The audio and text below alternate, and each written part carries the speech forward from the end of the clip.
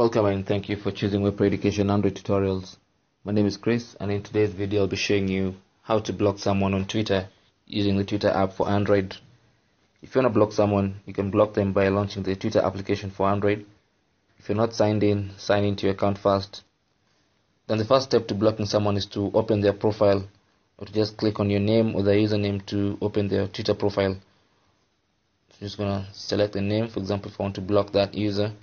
And once their profile page is open, click on these three dots on the upper right side and then select block.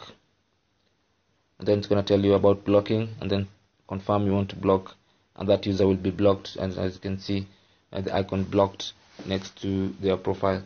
So that's how to block someone on Twitter using the Twitter application for Android.